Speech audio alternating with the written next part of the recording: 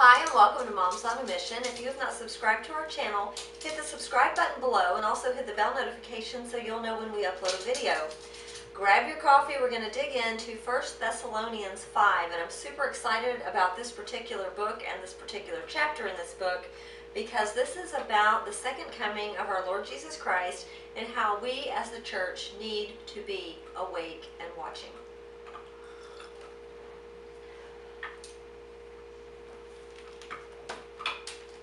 But concerning the times and the seasons, brethren, you have no need that I should write to you. For you yourselves know perfectly that the day of the Lord so comes as a thief in the night. For when they say peace and safety, then sudden destruction comes upon them as labor pains upon a pregnant woman, and they shall not escape. But you, brethren, are not in darkness, so that this day should overtake you as a thief. You are all sons of light and sons of the day. We are not of the night nor of darkness. Therefore let us not sleep as others do, but let us watch and be sober. For those who sleep, sleep at night, and those who get drunk are drunk at night. But let us who are of the day be sober, putting on the breastplate of faith and love, and as a helmet the hope of salvation. For God did not appoint us to wrath, but to obtain salvation through our Lord Jesus Christ, who died for us, that whether we wake or sleep, we should live together with him. Therefore comfort each other, and edify one another, just as you also are doing. And we urge you, brethren, to recognize those who labor among you and are over you in the Lord and admonish you, and to esteem them very highly in love for their work's sake. Be at peace among yourselves.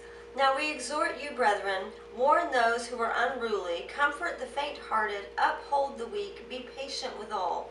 See that no one renders evil for evil to anyone, but always pursue what is good both for yourselves and for all.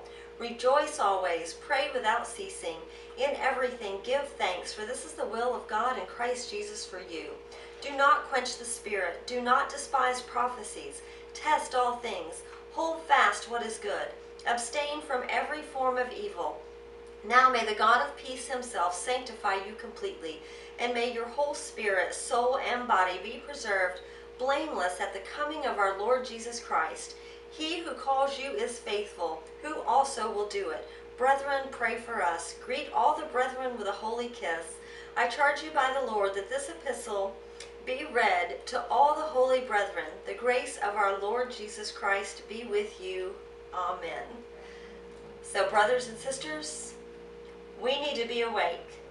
Those of us that are in Christ Jesus, we are of the light, not of the darkness, and we need to be sober-minded, and we need to be watching.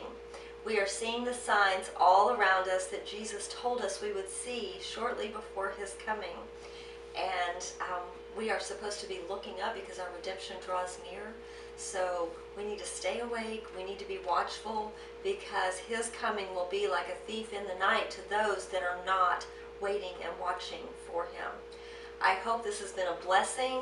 I know this is a short video, but I've got a busy day today, and I just wanted to come on here with this chapter in 1 Thessalonians because it's just so wonderful and so perfect for the times that we're living in right now. So God bless you, and I will see you next time. I love you. Jesus loves you. Shalom. Bye.